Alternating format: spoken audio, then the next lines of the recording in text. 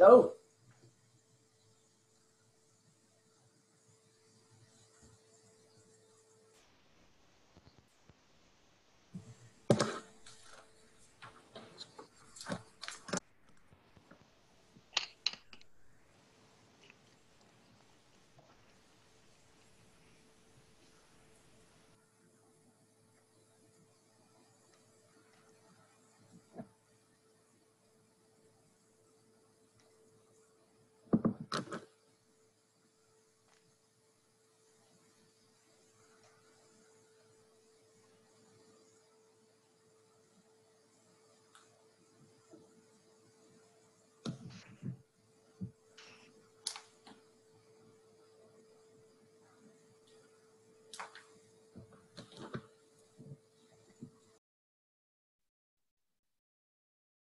Okay.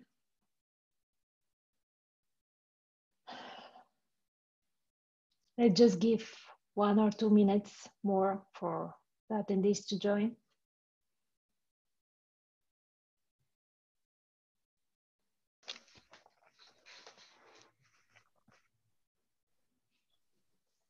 We have 17 attendees as of now.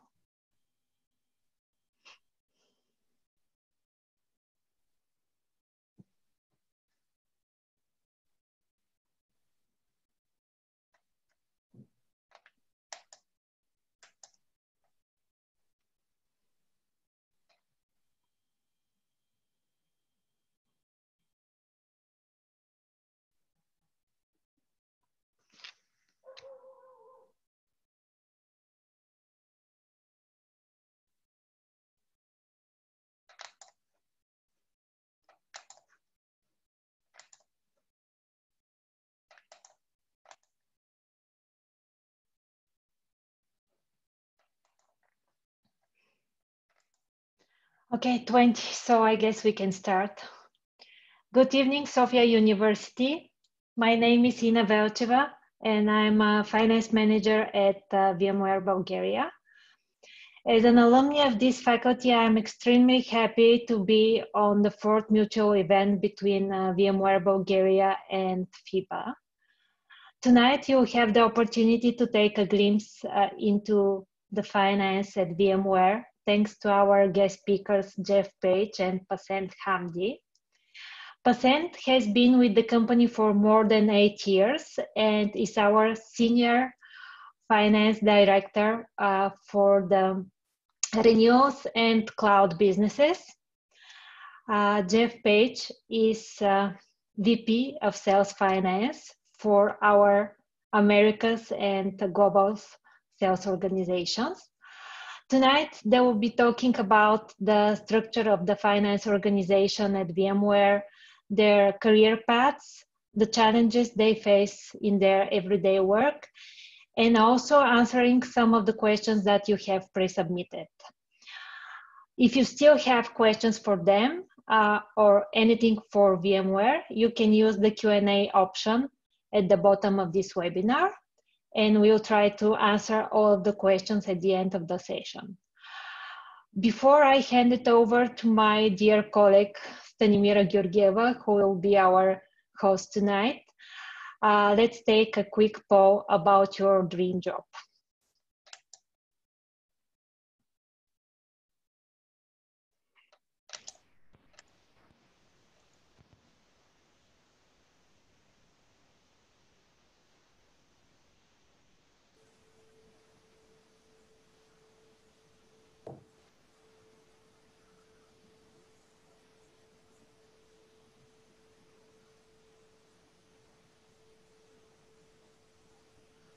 Oh, there's competition. I know. Are we allowed to vote as well? I'm going to say I have no idea.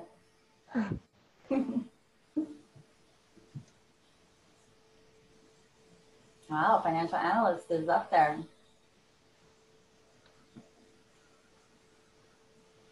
Nobody wants to be an accountant and an auditor.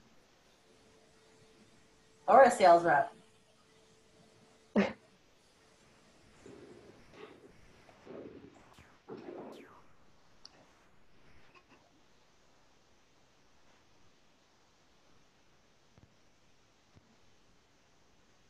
Okay, I believe 17 out of 21 people voted, so we can close the poll now. And we have a winner. It's the finance analyst, followed by data analyst, and then none of the above, which is okay. You know, you'll find out. Don't worry. So Strange that we don't have any accountants and auditors here. yeah. Well, you will be finding out more about the finance structure at VMware today, so hopefully that can help you a bit with your answer to this question. So thank you, Ina, so much for the introduction, and welcome to everybody on the line. My name is Tanimira. I am part of the VMware Finance team, and I will be hosting the talk today with Passent and Jeff, who have gladly agreed to be part of it. So thank you, Jeff and Passent, for being here. I am part of Passent's team, actually, so we know each other very well. And we will start by asking both Jeff and Passent to tell us a bit about themselves, and then also their career journeys and their dream jobs. So Jeff, I'll hand it over to you first. Thanks, Mira. Interesting poll. I think if I would have answered that question, it would have been none of the above. I wanted to be a rock star, but I could neither sing nor play an instrument. So here I am. I became an accountant. So it was a little bit of a different approach. So just a little bit about me. I've been in California for a long time. I was born in Michigan, the Great Lakes state. I went to Indiana University for my undergraduate degree. I went to Indiana because I wanted to be a business major. I knew that pretty early on, and I was good with numbers, so finance and accounting kind of fit my desires and my passion. I ended up becoming an accounting major. I got my CPA early on in my career, but have never been in an accounting job. And so it's been a skill that has served me well across my mostly finance experience. I did start my career at Arthur Andersen, which probably everyone knows is no longer here. Had nothing to do with me. It didn't collapse because of anything I did, fortunately. I spent 5 years there where I ended up as a consultant.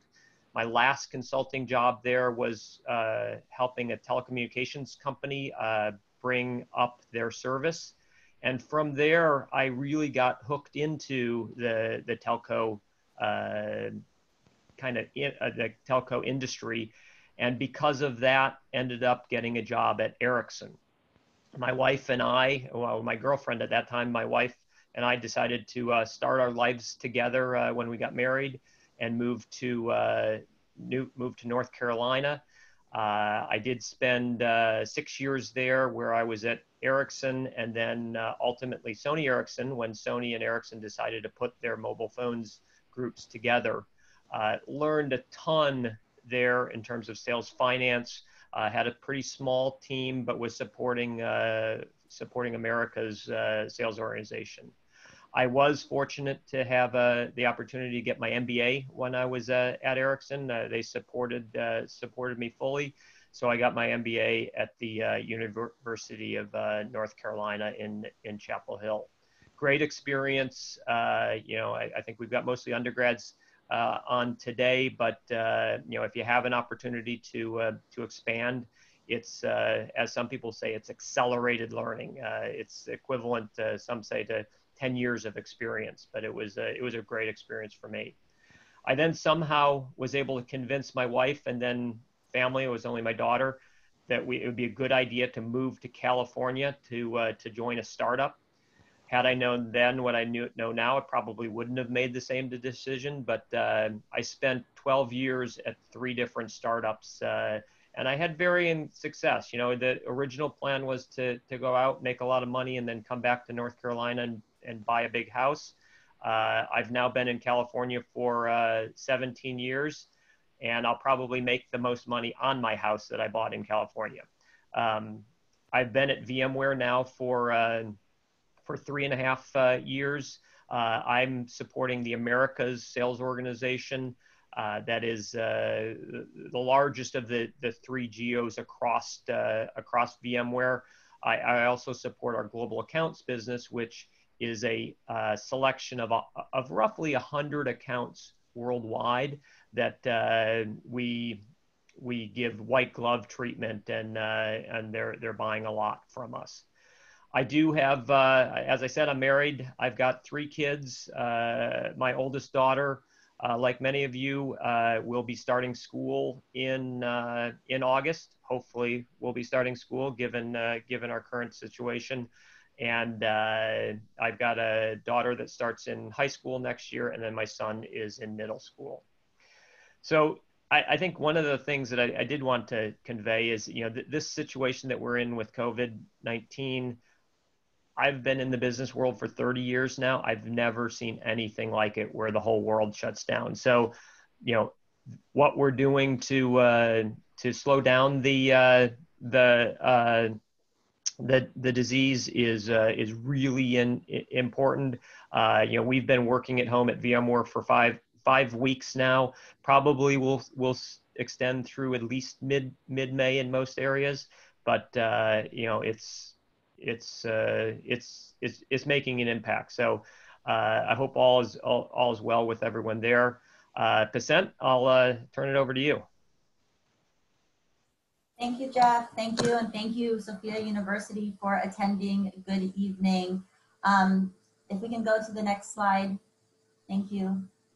All right, so I have not been in as many places as Jeff, but I do have one green line. I was born in Canada. Left when I was 3. Yeah, I'm still a Canadian citizen, but I've been in Bay Area my entire life after that. I also knew very early, actually in high school, that numbers and math were my thing. Was not very strong in English, did not like reading, so that kind of was my calling. So went to Santa Clara University, was a finance major, so I've been finance my entire career. So it's near and dear to my heart. There's a little picture next to it. It's us actually dropping off my son this year. He just started at Santa Clara University. So hopefully you guys will have some pictures next year of, dorming and as environment hopefully gets better.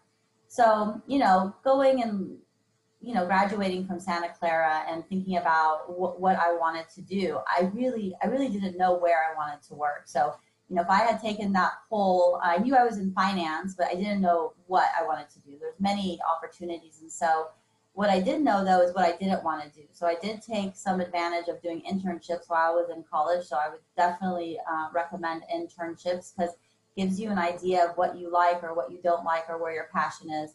I originally thought I wanted to go into investment banking. And so I did have an internship at one of the big firms, and I was super excited, but I quickly learned that wasn't the culture for me. We weren't treated very well. Obviously, this is 20 years ago, so things have definitely changed. So nothing against the firm, but at least my situation, we weren't treated well. I think parking was like $300 a month, and they wouldn't pay for it. They brought lunches. They asked us to wait until all the partners ate, and we could have the leftovers. So it wasn't a very good experience for me. So I quickly knew that, I didn't want to go into that field, and I wanted to go into corporate finance. And so when I was interviewing right out of college, what I was really looking for was culture. I mean, culture is extremely, at least for me personally, very important. And why I chose Agilent is because it was the team, it was the opportunities, it was the manager. I actually, in Santa Clara, when I was a finance major, tried to avoid accounting classes at all costs. It wasn't my thing. Yet my first job, which is surprising, was in lease accounting. And I literally had to learn FASB 13, which I didn't even know, what FASB was. But it gave me a really good foundation for all of my finance jobs after that. So very similar to Jeff, even though he didn't do accounting, having an accounting baseline and understanding how the P&L and balance sheet work gives you a really good foundation to be able to support your partners in FP&A. So anyways, Agilent is a semiconductor company. The semiconductor industry has been consolidating for the past 20 years. I got spun off to a company called Verigy. Verigy then got bought out by Advanta. So I quickly then decided after about 10 years in being semiconductor that I wanted to move into software. There was too much, turbulence and unknowns and, a lot of pressure on margins and P&L. So kind of wanted to go more into a growing industry. And that's how I actually chose VMware. VMware 10 years ago, was growing exponentially. I've been there for 8 years.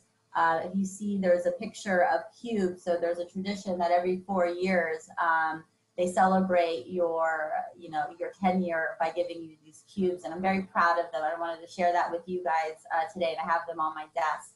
So that's a little bit about my career, how I got to where I am. On a personal side, if you look to the right, you'll see some pictures of my family. We like to travel, so we recently went to Egypt and visited the pyramids, and that's my son and my daughter. That's about 2 years ago. And then at the bottom, you'll see my husband. We've been married for 20 years. And then our new addition, we adopted a little puppy. The puppy timing was perfect. We did not know we were going into this COVID-19 situation of self-sheltering, but the timing worked out great. So Maple is as happy as can be. She's the happiest in the house because we're all here and we're training her, and it's been good. Back to you, Mira. Thank you. Thank you both, Jeff and Passent. This was a great introduction, and it was super interesting to hear about your career journey and how you ended up working in sales finance and sales finance at VMware. So sales finance is a division in the larger finance organization. Jeff, would you mind sharing more about the finance structure at our company? Yeah, I would. And I think that, as I look back when I started, even when I was in college, what finance to me meant accounting. And what I've learned over the years is it's much different than that. Our CFO is Zane Rowe. Zane joined VMware in 2016. He's a great leader for us. I think that he is got a ton of respect in the company, and also probably more importantly outside of the company. We have over 2,000 finance professionals around the world. We have major sites in California at Palo Alto, which is our corporate office. We have a big site there in Sofia. We have a site in Costa Rica, and we have a big site in India. We have other areas around the world to support the various functions, but those are kind of the biggest ones. When you look at Zane's organization, we thought, thinking about where you are in your education, grouping them into your typical backgrounds that you'll see in each of these areas. So you think of a more accounting background, you think of finance backgrounds, and then you have other functions here. That being said, I am in sales finance. As I said, I have an accounting degree. I passed my CPA a long time ago, but I don't do any accounting, and that is just not where I have passion. Our accounting group, though, is strong and good. The accounting group is responsible for all of the public reported financials. The big ones are our quarterly releases and annual release. We are nearing our quarter end. Our quarter end is next week, so there'll be a ton of activity with the accounting team, within the next couple weeks. Our tax team, they are not only doing statutory tax returns, which are required all over the world, but also setting up tax strategy and corporate structure. As probably many of you know, having that corporate structure set right can be very advantageous from a tax perspective, and that's a critical piece to the overall finance structure of the organization.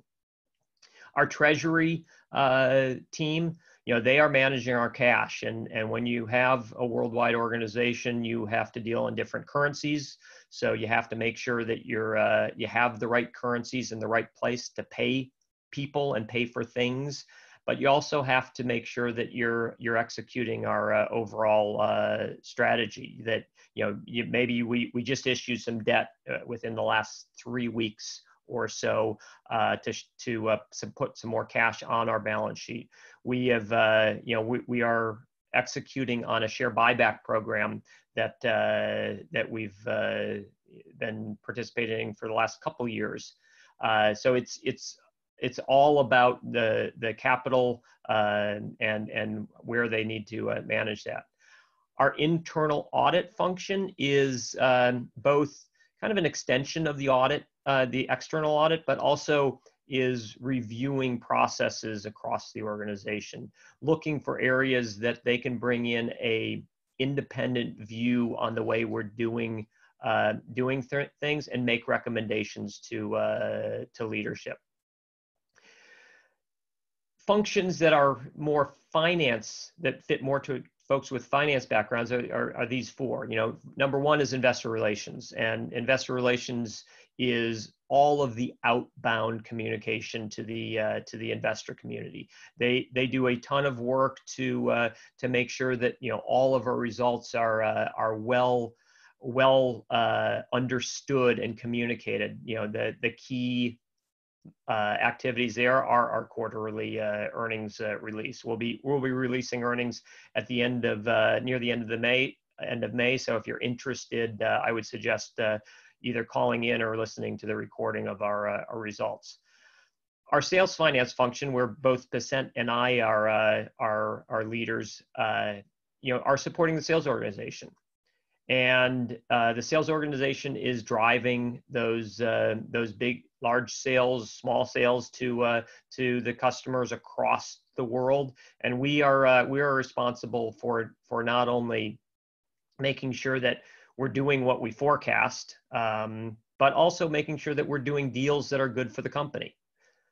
So thinking about discounts, thinking about structure, if we're selling software licenses or we're selling services, those are areas that we have to look at. But also then looking at the resources needed to support the sales organization.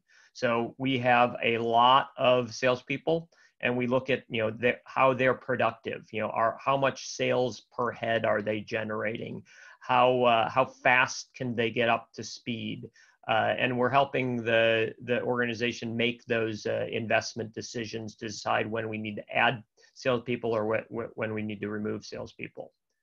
Our business unit finance is supporting mostly our R&D function. So our R&D, our business units are split by product. And so they are, again, looking at the product level results, how much of various products we're selling, but also the costs that we're incurring to develop the products and making sure that't getting good return on the research and development that we're doing. And then finally, the finance and strategy and ops team, they're looking at how we are using capital. And this is pretty wide range. This could include, are we doing share buybacks? Are we set to acquire companies, which we've done in the last couple years? Are we looking at building out new locations? Are we looking at spending more on internal development or in investing in sales? So it's how we're using the capital, and it's a big determinant on the valuation of our company. Then you've got a couple of other various functions. You've got corporate development. Corporate development, this team is out looking at mergers and acquisitions. They are looking to see if it's more efficient for us to buy a technology or company versus develop it in-house. And again, we've had a lot of activity in the last couple of years where we've acquired some big companies. And then finally, and this is something that affects the whole company, the data and analytics team, they are looking at our overall data structure, how we need different pieces of information to run the business more effectively, and making sure that we've got it in a consistent manner. You know, a lot of the things that we're doing require us to think about our business differently, and they're helping us use our data to drive those decisions. So that's just an overview of VMware's finance structure. Mira, I hope that answered the question. Absolutely. Thank you, Jeff. I do believe this is very useful information. And when I was a student, I was always interested in knowing more about the finance departments and various enterprises and how they work. So thanks for all that background. I think it was really, really helpful. Turning it over to Passent. Passent, can you share how you and your Sofia team fit into the finance structure at VMware that Jeff just told us about? Yeah, absolutely, Mira. Thank you. So as Jeff mentioned, we're both leaders in sales finance. I've been in sales finance probably the majority of my career. I'd have to say maybe 8 or 10 years out of my 20 years. You know, something that I didn't mention before, but, you know, through my career, I did take jobs in all of the P&L line items, right? So I've supported cost of goods sold, I've supported marketing, I've supported SG&A, I've done central functions, I've done corporate development functions, and sales finance is where my passion is. You know, as Jeff was mentioning, end of the quarter is coming. I like the speed of it. I like the top line support. I like working on deals, try to get our best ROI. And I do that with our team. So we have a team both based in Palo Alto and we have a team based in Sofia. So as Mira mentioned, she's on my team. She's a leader in Sofia who manages that team. And we're really one team. That's how we're seen. And the team in Sofia, they're absolutely amazing. They are very much partner facing.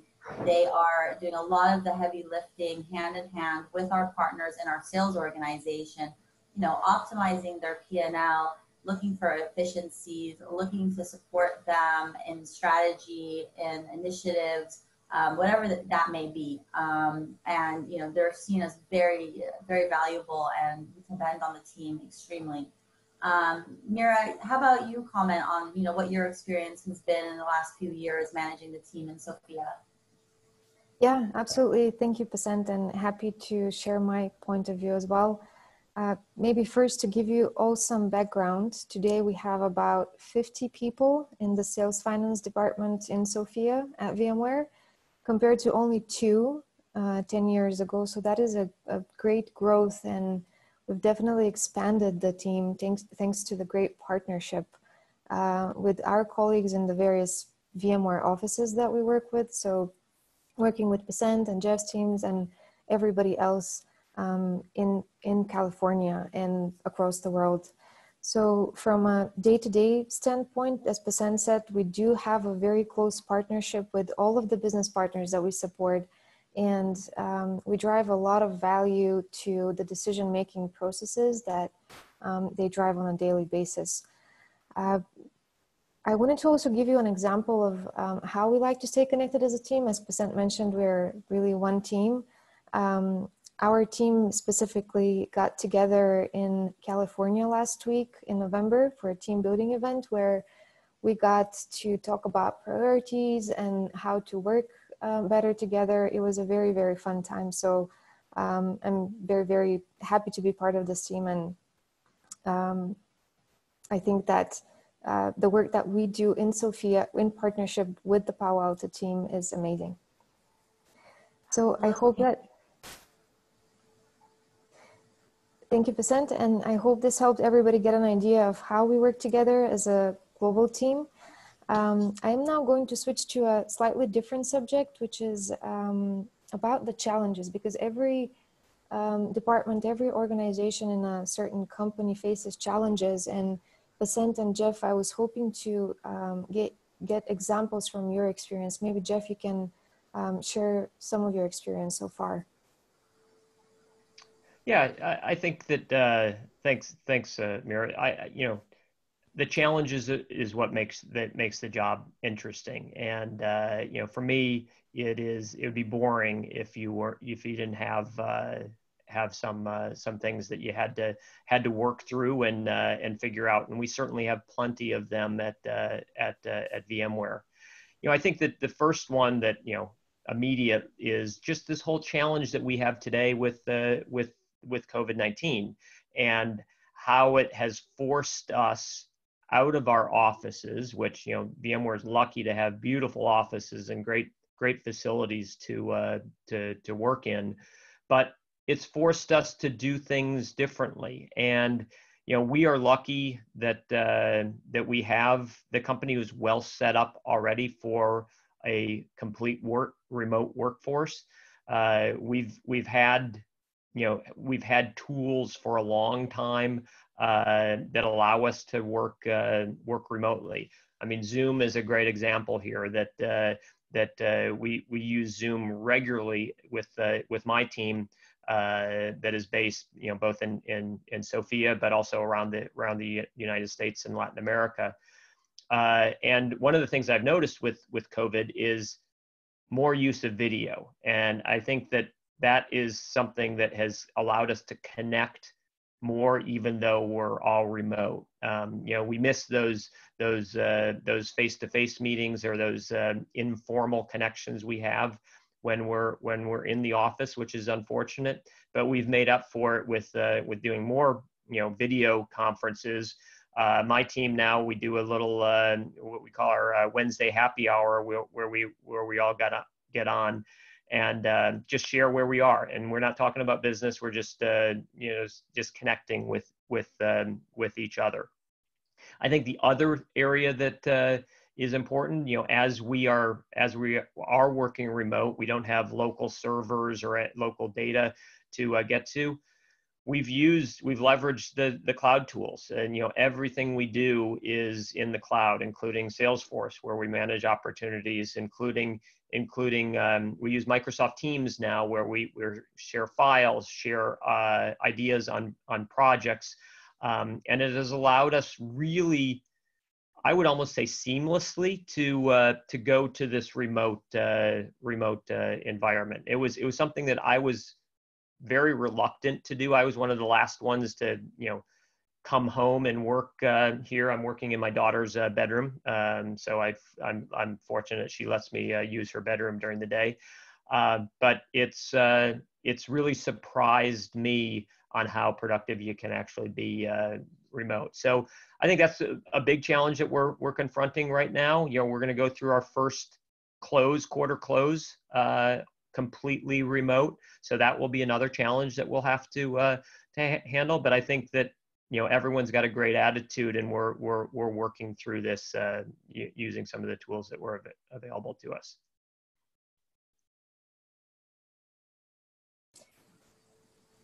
Thank you, Jeff. Thank you, and appreciate that you're recognizing the current situation and sharing more how about the team is staying connected.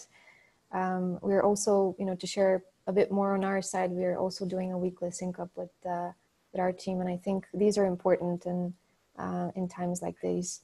Passent, what about you? Is there any challenge that you want to talk about and how you're tackling it and handling it?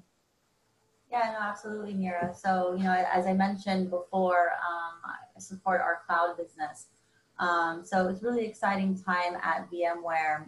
VMware has historically been a perpetual company, and we are now transforming to include SaaS offerings as well.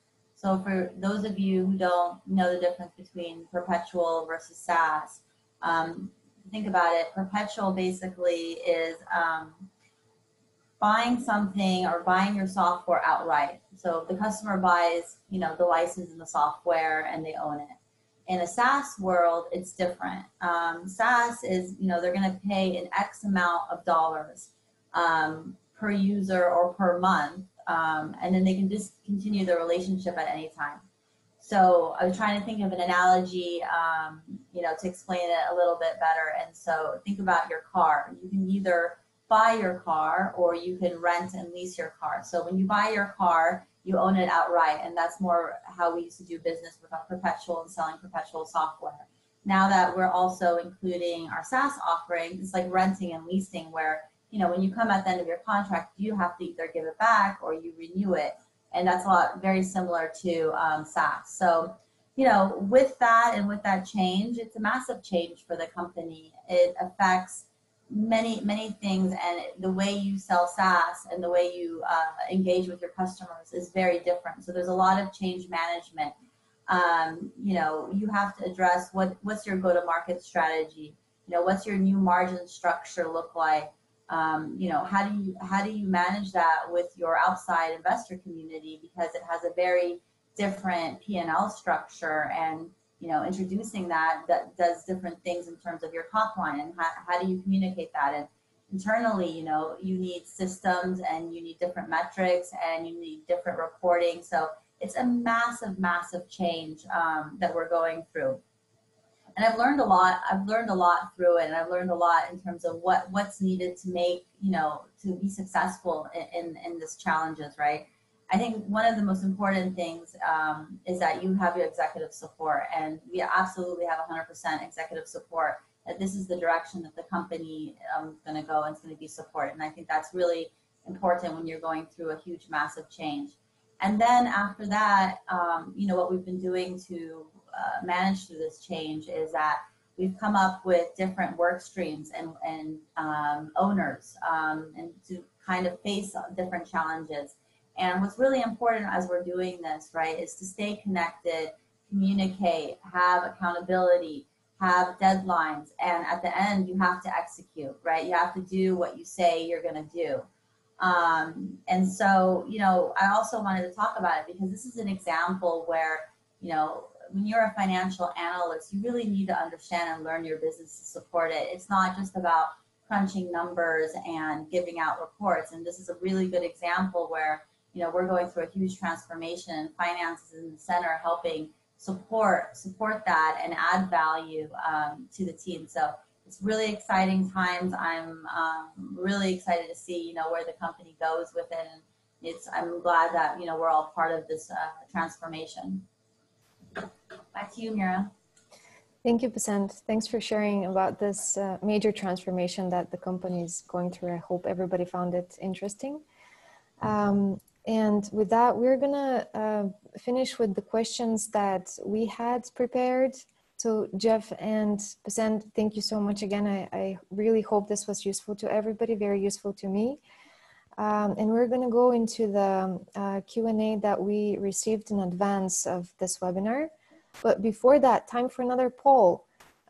So I know that we got one question as well here in the Q&A section, so hoping that the poll one will help you answer that one. And the question will be, what are the most important skills, in your opinion, for you to be successful in your career?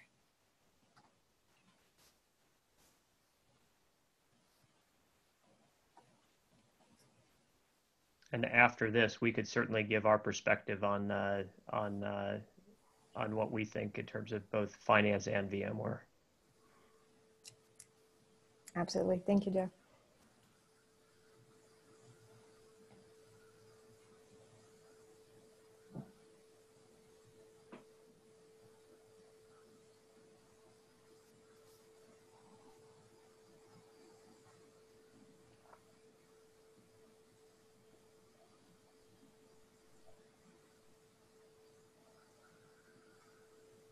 I like that you guys think that no degree is good. Well, I also think it's really interesting that, for communication is up there, and, in a very technical role as well as finance. Yeah. We have a winner. Okay, so it is communication that most of you think is one of the most important skills, which is very good. It's really important. Time management, I think, is the second one. And then we've got technical skills. Oh, sorry, we have critical thinking in the second place. Yep. Yeah. Very good. I think, hey, could we comment on that, Mira, while we're here? Of course. So, if I think looking at the question that came in, I think that this is fairly representative. As we're looking at hiring different people. And in Bulgaria, my team is roughly 6 or 7, and we've had a high level of success of hiring people, and they stay with us, and they're successful. I think those that are successful, one, have good, just basic analytic skills. They understand the numbers, and I think that's kind of table stakes. That's a requirement.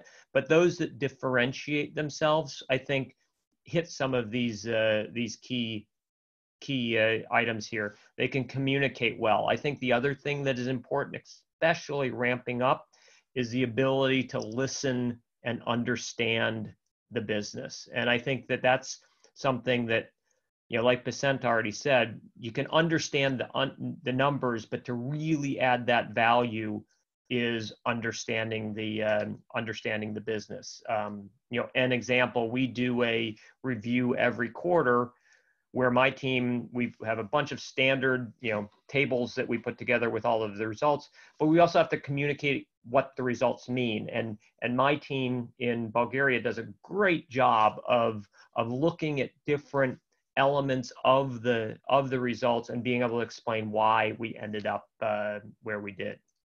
Passent, would you agree or disagree? Oh no, I absolutely agree. I think when I look at candidates, one for one. Yeah. When I look at when I look at candidates, I think the technical skills is your baseline, right? What differentiates candidates is really the soft skills. How proactive are they going to be, which I think is extremely important. How flexible are they going to be? How do they deal with conflict? How do they deal with challenges? How do you communicate when which is going to be really important when you have conflicting priorities. So I do think the soft skills and the way you kind of work through things and work through either challenges or your day-to-day life is extremely important. That will differentiate you as a candidate.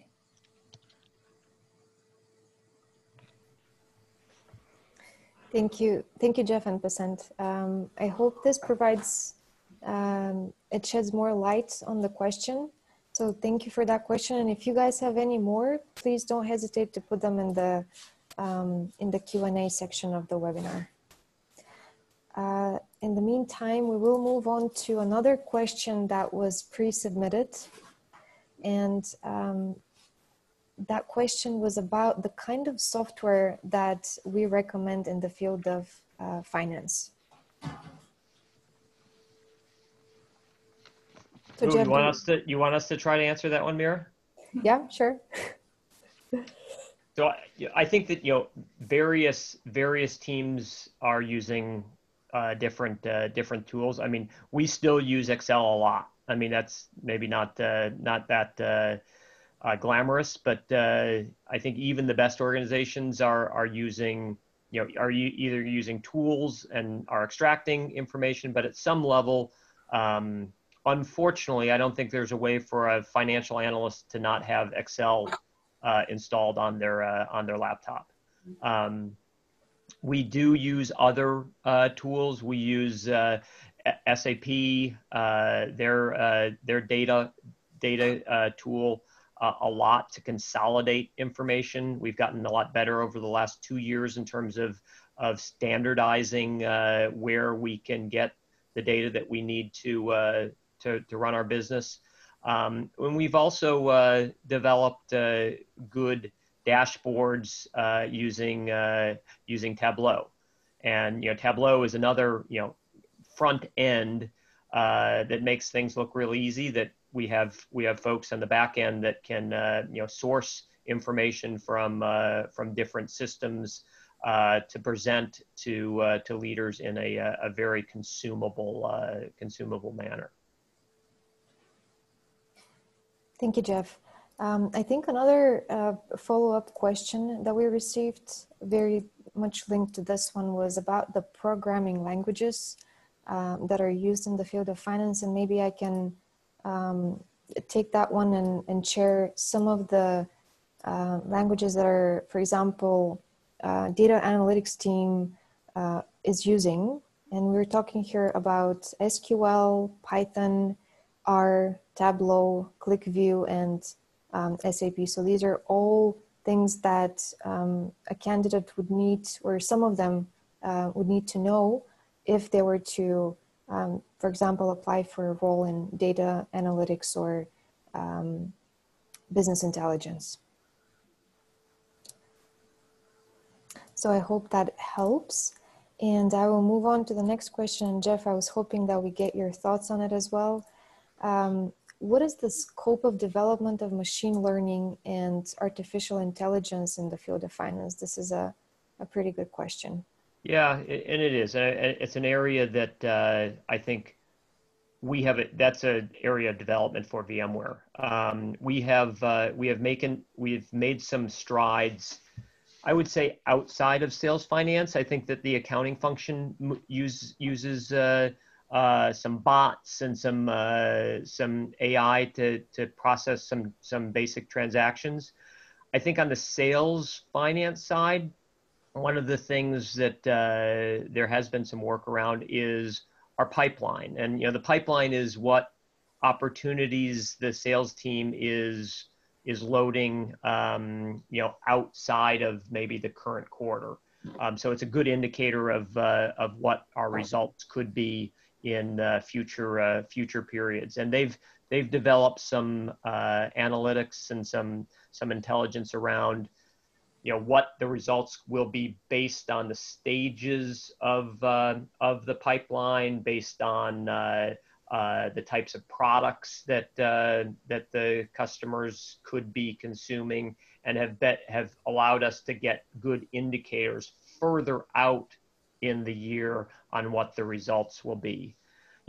But I think that this is an area that with the right people, with the right skills, we could make a huge impact on VMware. This is an area that we certainly could develop more. Thank you, Jeff. We do have one more poll question that we wanted to share with you guys. So, Ina, if you can put it up, that'd be great. We like poll questions.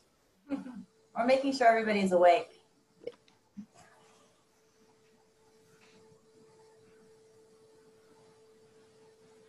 And by the way, guys, if you want to ask a question directly, you can raise a hand as well. Or if you don't want to ask it directly, you can also put it in the Q&A section.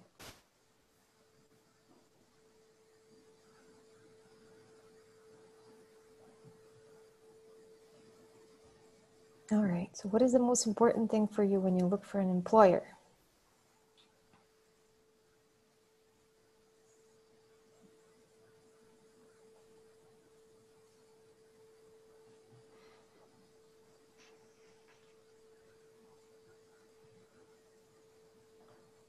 I'm glad I don't have to vote, because there's a lot of good ones here, Yeah. Mira.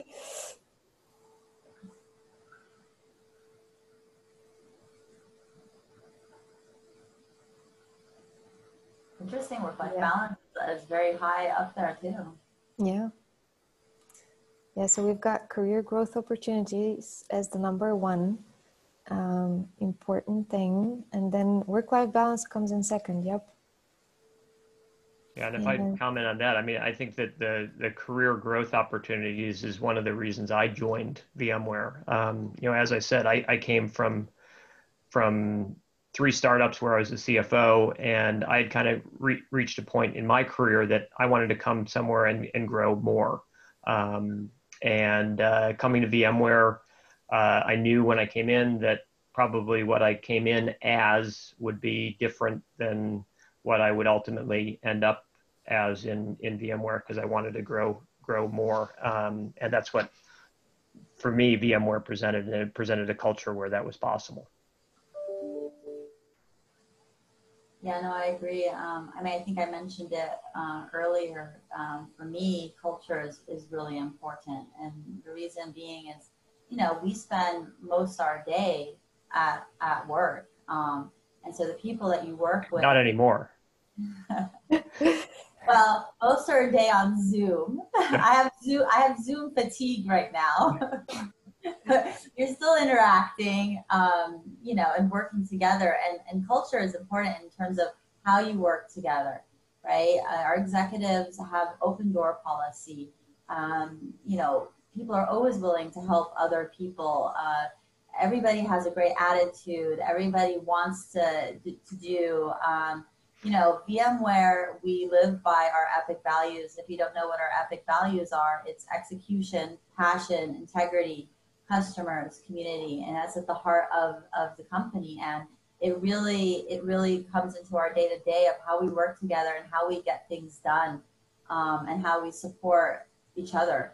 And so, you know, this is really, as you go look into companies, this is a personal decision on what is important to you when you're looking for a job. You know, another thing that's not on here, it may be pay. You know, that may be something that is important to you, or the manager, or the job content, or the industry that you're going into. You know, one of the reasons I went into VMware is I wanted to change industries, and that's actually some of the beauty of being in finance, is that you're not limited into what industry that you go into. And I really like that flexibility. And because semiconductor company had so much pressure on it, it was career growth inhibiting, as you know, companies are getting bought out and spun and change. So VMware did allow us to have a lot of career growth opportunities. I think I've had in the last 8 years probably 5 jobs already, and so that's really supported, and that's also at the basis of the culture. Yeah, thank you, Jeff and Passent. And I would probably add that I saw one of the top answers was about a challenging and dynamic environment, which I think VMware is a very dynamic and interesting place to be. So if anybody wants to join us, raise your hand. I think that we have a question around how will the COVID-19 crisis affect VMware financial team in Sofia? Will you continue to look for graduates or young talents for the internship programs? I can take this one. So we continue to have our internship programs as they was planned before the COVID-19 crisis.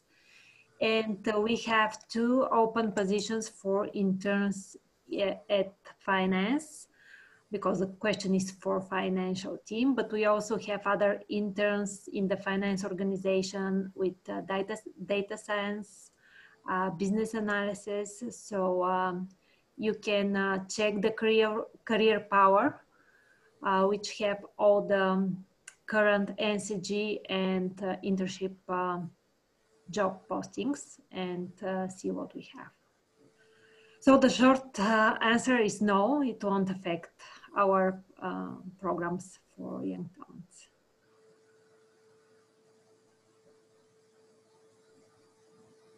Thank you for this question. Do we have any more questions? We'll be happy to answer.